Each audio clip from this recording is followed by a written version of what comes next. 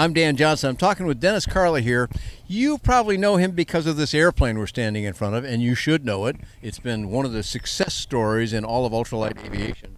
But there's something new on this airplane. Step a little bit to the side, Dennis, and tell me what that strange-looking motor you got up there. And I guess I used the right word in this case. Yep, that's it's right. Not an engine. Not an engine. It's a motor. That's right. This is. We've been working on this project for a little over a year for electric propulsion. We knew our airframe would be adaptable to that, so we made a couple changes structural-wise to support the battery compartment here behind the seat. We had 2 or 3 different incarnations of the motor to get it where we wanted it. But now we've got it to the point where it's flying really good, it's performing really well.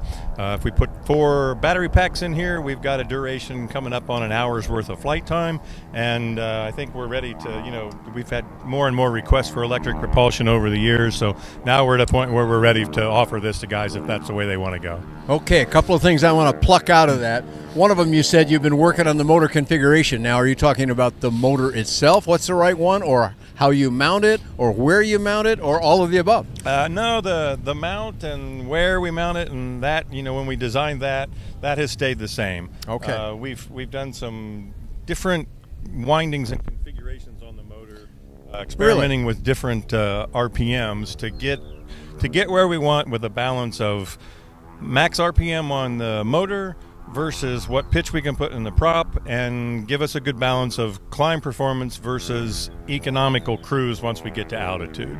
And you told me something there I've never heard from anyone about electric motors, and I've done a few of these interviews about electric motors, but you are adjusting how the thing is literally wound inside, the wires that make the bundle to make up an electric motor. Those are configured differently to achieve those things you said? They can be, and the electrical engineers that we worked with on this, or actually engineer, singular, that he has explained a lot of things to me.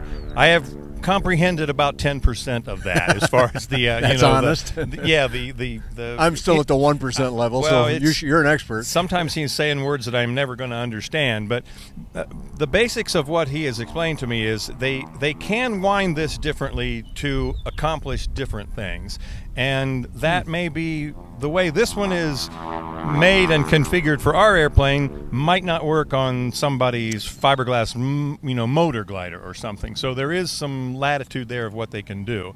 This is the 3rd one, 2,000 RPM max on this, and it's really performing very, very well.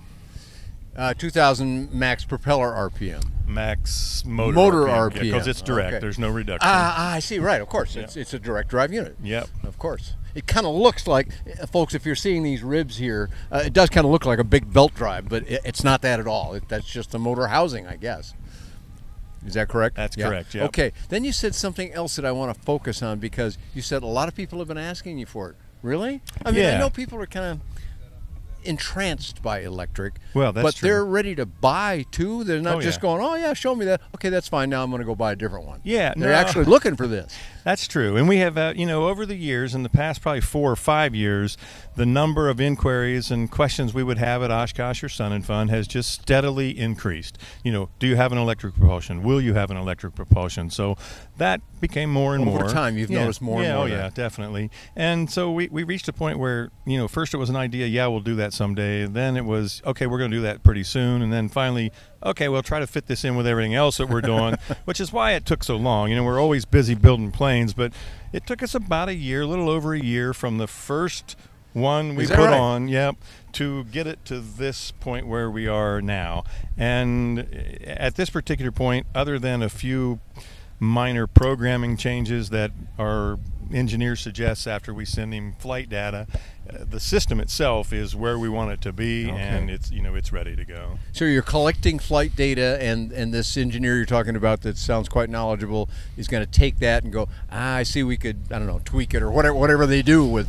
Yeah. It's not like adjusting the spark or putting a different fuel mixture in there. I don't even know what they do to make things happen differently, but I trust that they know something. And he does. I mean, it's basically a programming. Basically programming changes to how the motor responds to various, heat criteria. Heat's a major deal. Yeah, huh? and this particular amount, and we've got a fairly clean airflow coming through that. Right. I mean, I have taken this airplane and put it into absolute full power climb and held it there at 40 miles an hour, and I can't get the motor to its max temperature. It just doesn't get there. Is that right? Motor temp, controller temps, we've got no issues at all so far with those. There are basically three. Are they cells? Are they batteries? What do you refer to each unit of? We call them battery packs. Battery pack. Yeah. Okay, let's go with that. Okay. So there are 3 battery packs down there now. Yep. And you can see, folks, that there's a little space down there on this side. You see maybe just some silver components. Those are some aluminum blocks, basically. You're just holding space with those. Yeah, because we took one battery pack out, put it on the table so everybody could see it rather than having to duck underneath the airplane to get to it. So, yeah. But they just kind of, now there's a top bracket up there, and they just sort of slide down in. Yep. And I gather that there's a receiver down on the bottom that catches the plugs or something? Or well, no, all the plugs are up on the top. They're kind of hidden by the parachute there. You can see where the harnesses are plugged in. I see they are. So basically the battery packs are just sitting down into an aluminum tray, which is permanently mounted to the airframe, and then it's got the retaining strap on the top that holds it in there, and that you can do it with 2, 3, or 4 batteries, so it's modular in that sense. So if you have, let's say you have 4 batteries in here, Dan, you take one of the 110 volt chargers, you plug it into any battery, and it will charge all 4 of those batteries. It will do with all of them. Correct. If they're all connected by the wiring harness, which is in there. Okay. And that will charge at basically 1/4 the rate that it will if you connect one charger to one battery. So if you want to charge them, you get done flying today, you're going to come back tomorrow night, you plug one charger into one battery, it'll charge up all the batteries in the airplane, you come back next day and it's ready to go. If you want to charge them faster, you disconnect the wiring harness from each battery. You can charge each one independently with its own 110 volt charger. When they're all charged up to full capacity, you plug the harness back in and you're good to go. If it's at its lowest point and you are charging one battery on a 110, it'll be 6 to 8 hours worth of charge time. Okay. But you never run these things down to that capacity. You don't really drain the last drop of gas out of them, so to speak. Exactly. So, I'll give you an example to put that in real terms. I flew this plane for about 25 minutes last week. I plugged one charger into one battery, and it had 3 batteries in it, just like you see it configured here. And those 3 batteries were charged up back to full capacity in about 5 hours. What is the cost of a battery pack? They're expensive, aren't they? Yeah, they are expensive. And each battery pack with a charger is about $2,500. $2,500. Yeah. Okay. So if you configure the airplane with 2 batteries, the controller, which is the minimum, right? Yeah, you have to have 2 to fly. Minimum That's correct. 2. Okay. Yeah. So 2 batteries, you got roughly $5,000 there, and the motor, the mount, the controller, the throttle, all the cabling adds about another $4,500. So you get yourself up to about $9,500 with 2 batteries, which is. That's the higher end of the gasoline engine stuff. But it is, and that's for this airplane. We're not talking about a 912 or something. That's quite a bit more. But for the normal motor, gasoline motor engine, use my right terms, with the normal gasoline engine you would put on here, you're similar at least. Yep. It makes me think, what's the life of a battery pack? As you know, now you're fairly new into this. Yeah. So we're not talking your actual experience. We're talking what you believe may be the case. Well, just to give you a caveat on that. Refer back to our engineers because that, the basics. When I asked him that question, he says 500 cycles. Okay. So 500 cycles, and that cycle is based on.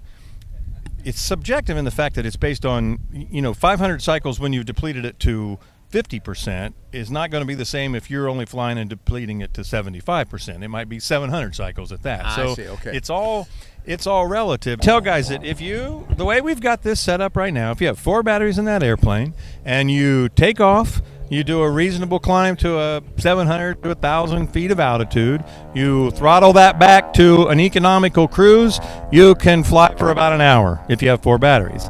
Now, if you have that same 4 batteries and you say, I'm going to do takeoff and landings in the pattern to 1,000 foot, you're going to get about half that time because the drain on the cells is disproportionately high in the climb. That's where you're pulling the maximum amount of power. So again, it comes back to what are you going to do with it, and we can give you an estimate of how long that is going to last. But in the ultralight era, you've been around long enough to know that Most guys take this type of plane out, they go fly for 30 minutes or 30 45 minutes, and they're back at the hangar doing End something of the else. day, Yeah. beginning of the day, midday, whenever you can get away for a little flight and it's a nice time, you don't go for 3 hours. Nobody does. Not in these kind of airplanes. Nope. You could, yes, in a Yep. gasoline-powered one, but no one does. That's right. Yep. All right. Well, a lot of great information there, but you're still in an early phase of the discovery of many things, even though you're getting deep into it now. Yeah. Tell us how we contact you, Dennis, to find out more about what I'm calling the Aerolite. And I should say, what's your name for it? We just call it the electric powered Aerolite, but no catchy phrase so far. Not yet. Not yet. But he's married to a woman that'll come up with one if I know. She may very well. That's correct. So it's our website's the best, www.fly103.com. There you go. It can't be much easier and simpler than that. So go there and check that out. You can also find all kinds of things that Dennis has been doing for a long time. Lots of other affordable aviation. All that's available on buydanjohnson.com. Thanks for joining Dennis Carley and myself here at Sun and Fun once again.